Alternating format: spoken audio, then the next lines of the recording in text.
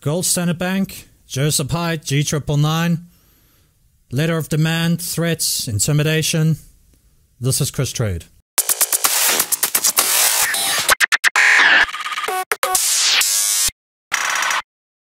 Alright guys, welcome back to another episode of G999. This is just more of an update of some of the things that have been happening in the background that you would not be aware of. The first one is I ended up getting a letter of demand from a South African attorney allegedly representing Gold Standard Bank, Joseph Hyde, and then the South African MLM promoters. Now, in this letter of demand, they were demanding that I take down my video. Otherwise, they're going to sue me for defamation. I couldn't even take it seriously as an actual letter of demand, I'll be honest with you. And we're going to go through some of the discrepancies. I'm not going to go through the entire document that was sent to me, simply because there's just so much fluff. There was no tangible evidence to anything that they were like saying. So anyways, let's get to it and you be the judge. So the first point that they made out to me was these products must be ethically sound and fully compliant with all legislation in the jurisdictions that they are offered in. Well, there's the first problem.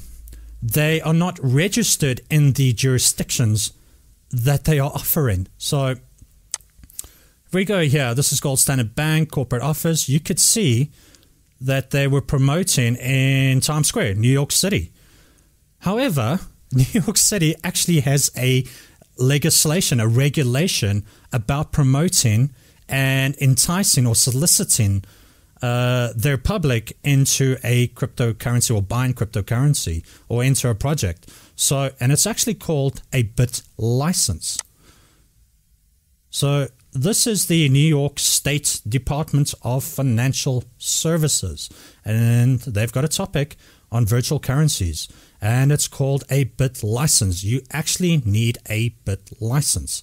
So who needs a bit license? Well, definitely Gold Standard Bank would need one. See, a person that engages in virtual currency business activities requires a bit license. So this is under their legislation that they've got there. Virtual currency business activity can fall into one of the 5 types of activities involving New York or New Yorkers. Receiving virtual currencies for transmission or transmitting virtual currencies, storing, holding, or maintaining custody or control of virtual currencies on behalf of others, buying and selling virtual currencies as a customer business, performing exchange services as a customer business, or controlling, administering, or issuing a virtual currency. Now, where are they claiming that they are acting in accordance with legislations? They don't even have a bit license for New York, and yet here they are advertising in New York City, soliciting New Yorkers to buy their shitcoin, which is G999.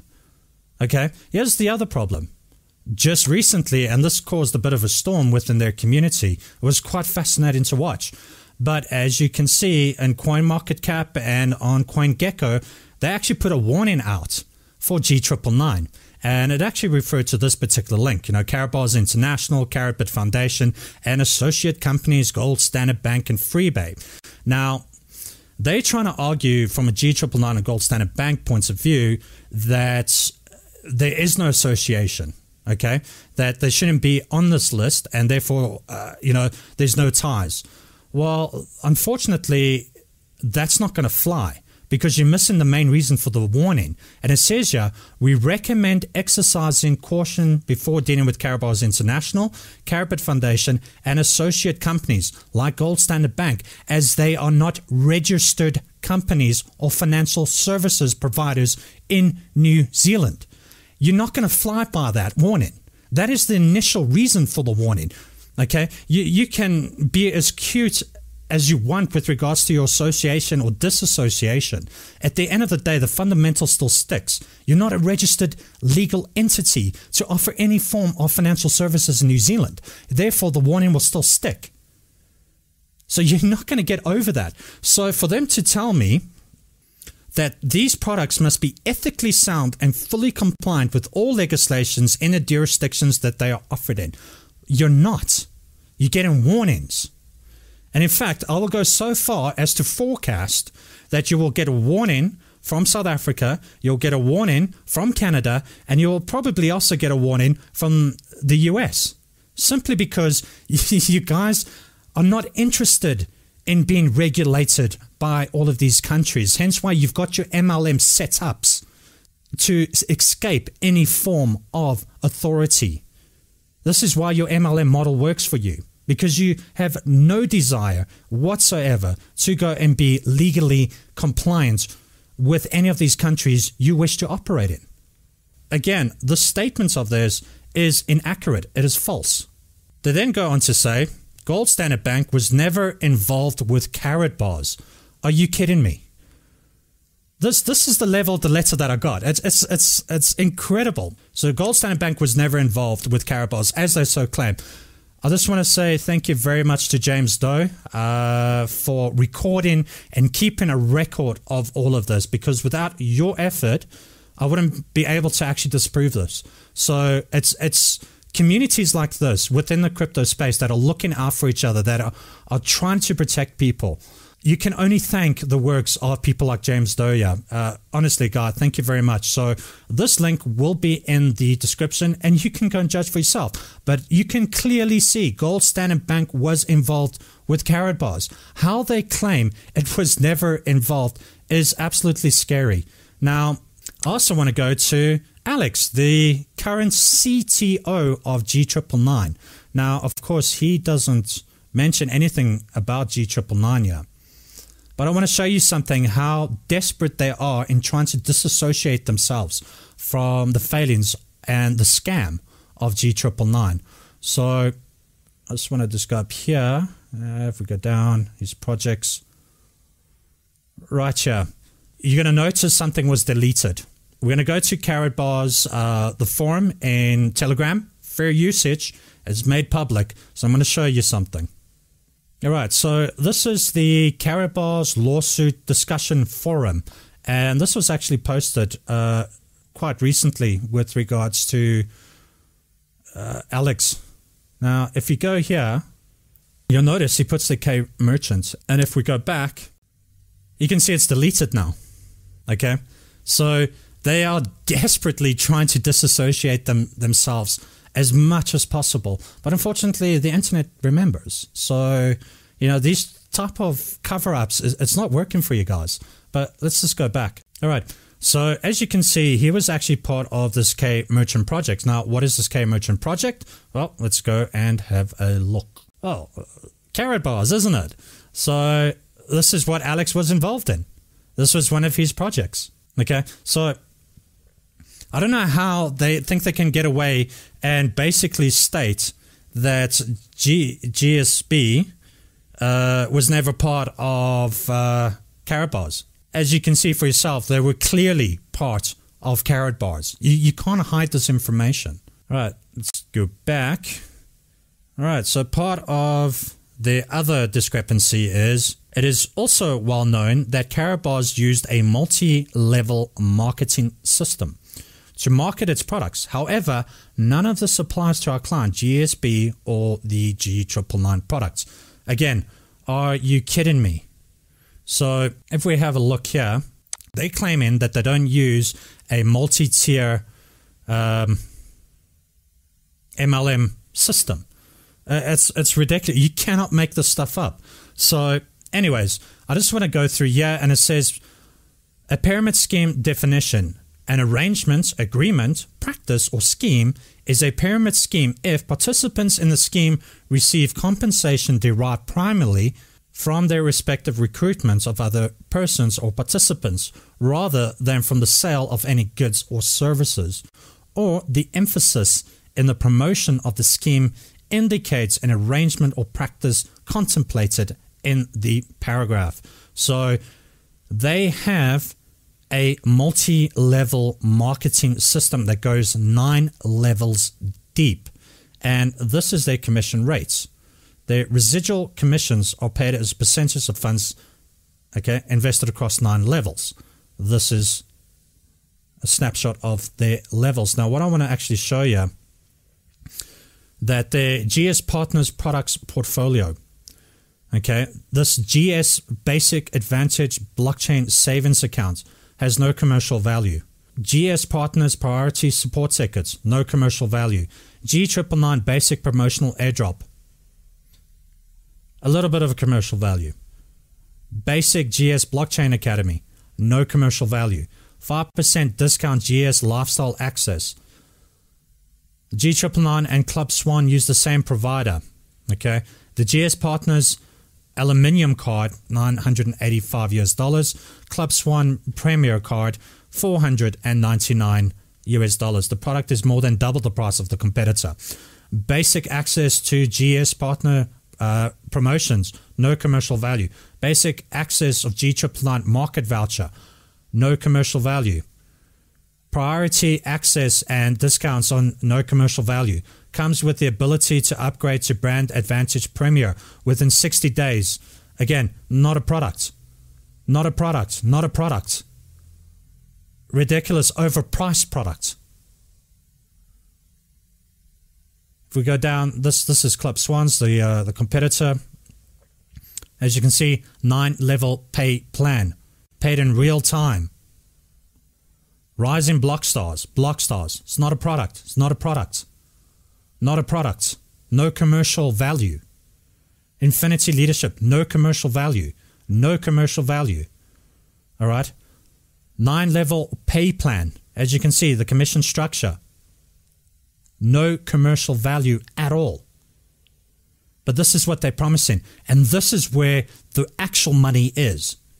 Okay. Because you can earn 228 minimum, 228,000 US, right up to over, what we'll call it, half a million US in what, in a space of 12 months. This is ridiculous. This is hype promotion at its finest. Okay, so this is what they hypothetically promising. It's a lot of trash at the end of the day.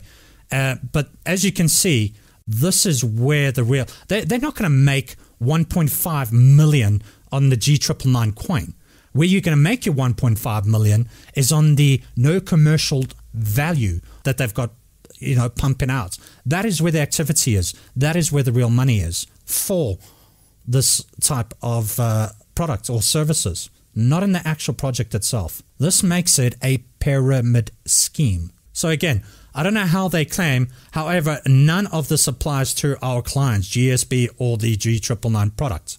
It's the exact same bloody setup as Carrot Bars. There's no bloody difference. You got the same promoters, you got the same owners or investors in Carrot Bars, and now it's this G999. Where's the difference, guys? Like, I'm failing to see where the actual differences are. Okay, so let's just go back to the next point that they've raised in their letter of demand. Many people view Carrot Bars as an outright scam, and consequently any person with a historical association with Carrot Bars is immediately dismissed as a scamster by the ill-informed. Okay, let's go back to Telegram here quickly. Okay, now I want to show you what Alex had to say. He was involved in the development of the K merchants. He was part of Globe GSB Bank that was partnered with Carrot Bars. So let's just see what he has to say. It seems they believe we are Carrot Bars or Freebay. Both are big scams. Okay, but Alex, you were involved in Carrot Bars. You helped develop the K merchants. And yeah, you're saying it's a big scam. Now, either I'm misinformed or ill-informed, as they would like me to believe, or actually your CTO of G999 is highly misinformed. But given the fact that he was involved in these projects and he's calling it a big scam, so what is actually going on here? Now, Alex, if you're listening to this, either get your MLM promoters actually trained up properly, because they're contradicting everything that you're saying. And then I get to put up with bullshit letters coming out to me. Carrot Bars was warned by the New Zealand regulators. It was warned by the South African regulators. It was even warned by bloody Namibia. Okay, Namibia actually outright called you a pyramid scheme. You were warned by the Canadian authorities. Okay, you guys and all your promoters decided not to listen to it and decided to keep pumping this product. carrot bars. Okay, you cannot plead ignorance. So ignorance is not your defense. And the fact that you even state here that it is a big scam. So everybody who was actually involved there, based on your definition here, Alex, that it was a big scam, they profited from from ill-gotten gains. Yourself, Joseph Hitt, Gold Standard Bank, and every single MLM promoter around the world promoted from ill-gotten gains, which you are calling is a scam. My guy, you guys are going to have to learn to get a PR in here, because what has been said between your MLM promoters, I get ridiculous letters of demands, and you're stating it was a scam. So, but thank you for stating that, because everybody knows that it was a scam. And there's no justice being done with people who have lost their money. It's ridiculous. Absolutely ridiculous. And you guys have the nerve to say that I am arrogant.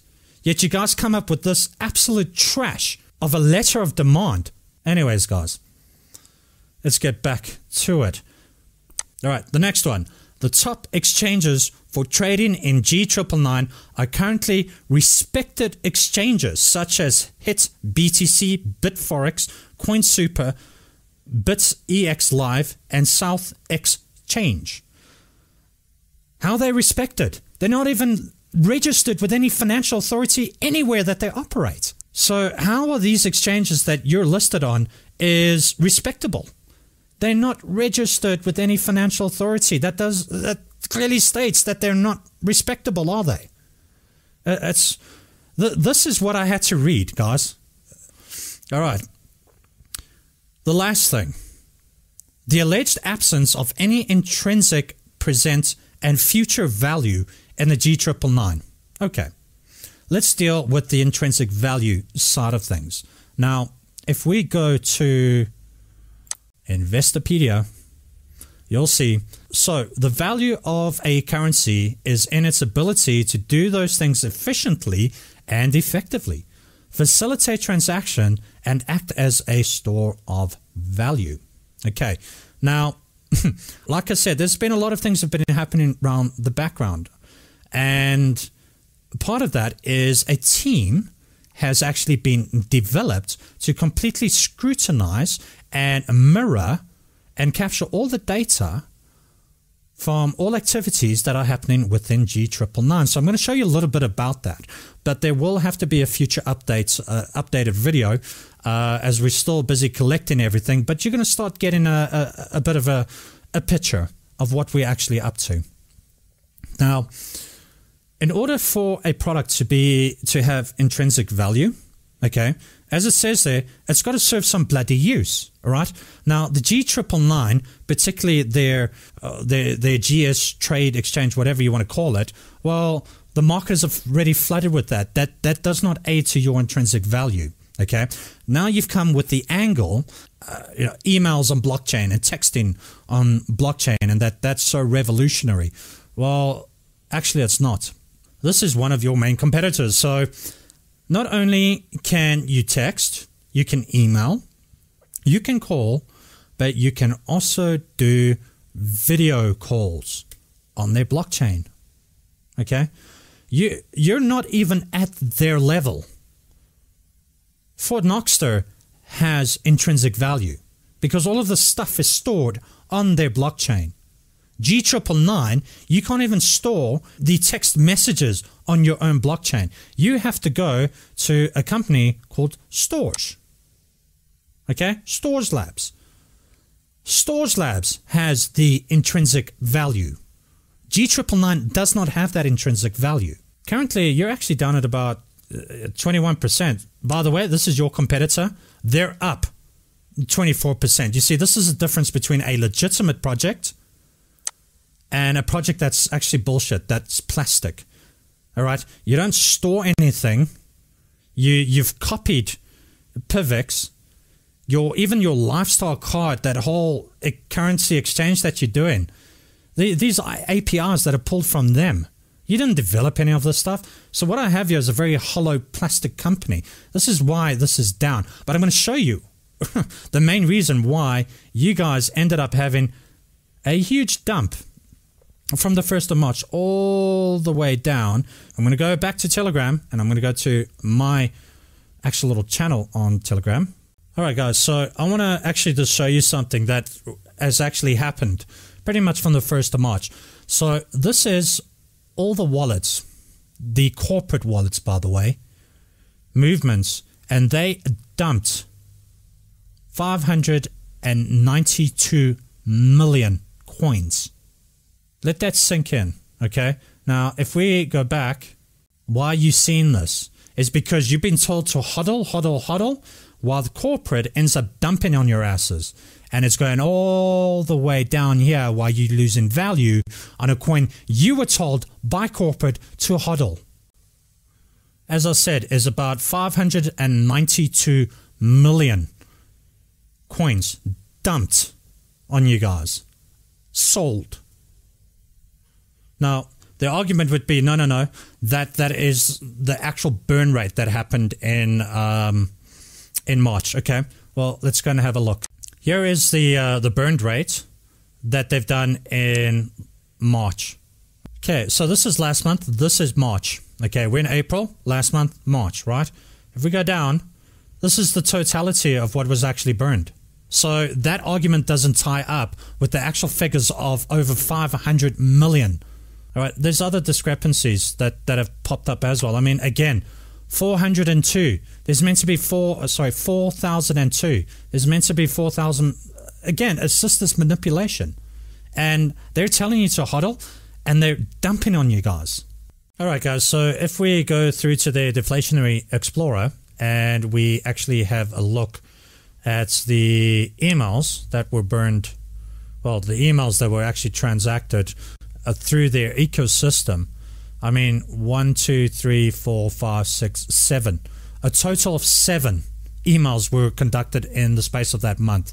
If we go to their voice app, now I actually calculated this out, but it comes to about 2,047 texts were actually transmitted during the entirety of the month. And I worked that out again. You're looking at about 40 users in totality. If we take the average of sending about 50 texts per day, you're going to work out that it was probably about 40 people that are really only sending texts on the system, 40 to 60 people. I mean, for something that they claim so revolutionary, this is a marketing flop, a complete marketing disaster. It is completely rejected. I mean, this is your competitor. This is you guys. Oh, you've slightly gone up. Well done. But you're nowhere near. You're nowhere near your competitor. And if you have a look at this is ridiculous, guys. At the end of the day, your product got rejected by the market. No one wants to pay in order to send text when they can do it for free. No one wants to send emails and pay for that when they can do it for free. I'm very happy using Gmail at the end of the day. It's free. I'm very happy using it. And in fact, you guys are still using Telegram. You can't even create groups on your own infrastructure. So at the end of the day, what intrinsic value is there? Your product's hardly been used. It was a complete marketing disaster. It's a complete flop. Let's be honest here. Now you guys are trying to invent a new token called WG999, right? The wrapped version of G999. Basically, what this is taking an ERC20 token and trying to attach a one-to-one to G999. I mean, collectively, between Gold Standard Bank and Carabas, I mean, you guys are produced 9 shitcoins to the market.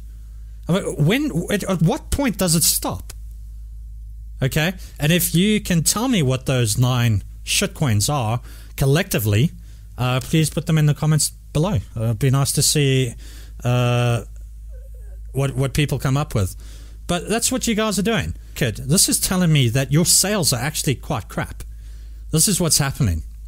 Your sales are terrible. No one's buying into this product. And I can tell you now, the biggest part of it is your MLM scheme. Unfortunately, that is undoing anything that you guys are doing here. Right, so having said that, I actually want to give quite a big shout out to CryptTalk podcast. Dude, thank you very much for your mention in your video. Much respect and love from South Africa. He's got a very cool video, which I want to actually play out. And guys, the message is very simple. Just love yourself. Stop falling for these shit coins. So with that message, this is Chris Trade. I hope you enjoyed the video. Peace out. If you're new and you're first coming in and other people are telling you that the maximalists are, they're closed-minded, bro, and they don't understand and they're stupid and this and that. Bitcoin maximalists are people with experience. You know, the pleb movement was a bunch of people who got dumped on by the ICO promoters and all the bad actors from 2017. And they realized that the only thing that's real here is Bitcoin, and that Bitcoin is the risk-free rate, and that by just doing very simple listen, hodling Bitcoin is very simple, but it's not easy. It's fucking difficult. Every single day you have to wake up and you have to make the decision to hodl. You're gonna have to learn some self-discipline, some self-responsibility, some self-control. I mean, caveat emptor, like buyer beware. Like, one of the things I've been saying is that if you go out and tell lies in mainstream traditional advertising, the FCC is looking out for you. Burger King can't come out with a Whopper and be like, this Whopper cures cancer. But a shitcoin can come out with anything they want and say that it does anything they want. And because you're used to living in a nerfed world where there are guardians who protect you from evil manipulators and liars, right? You're used to things that are being told to you in mainstream media being true or more or less true. And so you just go, oh yeah, well, if Burger King says it cures cancer, then it must cure cancer. I guess I'll eat a bunch of Whoppers, right? That's what you're doing. That's literally what you're doing when you're believing a shitcoin sales pitch. There's no one gonna step in and save you. You gotta step in and save you. You gotta love yourself. You gotta love yourself. Buying shitcoins is nihilism. You're just going like, my life is shit. Everything around me is shit. I have no hope for the future. I'm gonna put 10,000 bucks in this thing, and maybe it's gonna 1000x in the next 2 months. I don't care if it's an absolute piece of shit. I don't care if it does nothing for the world. I don't care if it's vaporware. I'm either gonna sleep in a tent or I'm gonna fucking buy a Lamborghini. That's nihilism. That's fatalistic. Bitcoin is rational optimism. You're putting aside something for future you. You're saying, I have a future. I love myself. Things are gonna be better for me. I'm gonna have a fucking family. I'm gonna claw my way out of this fucking morass I find myself in. That's a revolutionary action, to like actually love yourself and to actually do the right thing for yourself and put aside money for your fucking future. So hodling starts with self-love. Shitcoiners are into Bitcoin too, man. They're just into your Bitcoin. They want your fucking Bitcoin.